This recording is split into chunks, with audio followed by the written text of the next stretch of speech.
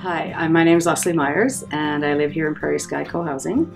My family and I have lived here for 17 years since the beginning. Cohousing is a form of intentional community that has some similarities to housing cooperatives or condos, but we also share this common space, and we intentionally build community through things such as meals, work, fun, meetings, shared decision making. You know, we did build in as much sort of energy efficiency as we could with the technology at the time.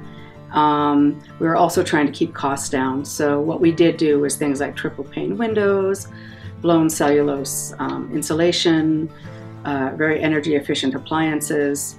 So our energy use is significantly less per square foot of space, or always has been, than conventional houses at the time.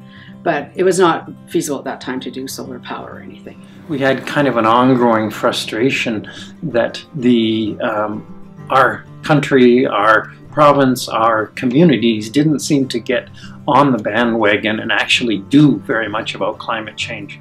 So to some degree, through a sense of frustration, we got together and decided to discuss it and see what we could do as a group. And solar power, rooftop solar power, was one of the things that we decided we could do.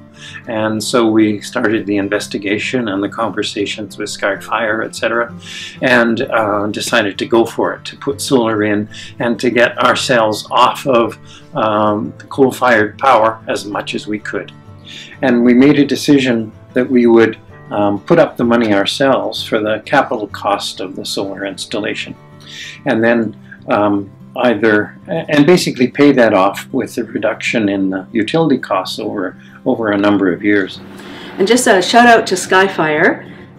One thing I was really impressed with right away was their evident high safety culture. So I would not want to see some kind of slipshod company in here putting their employees' safety at risk. So it was really obvious right from the start how they value, your company values safety.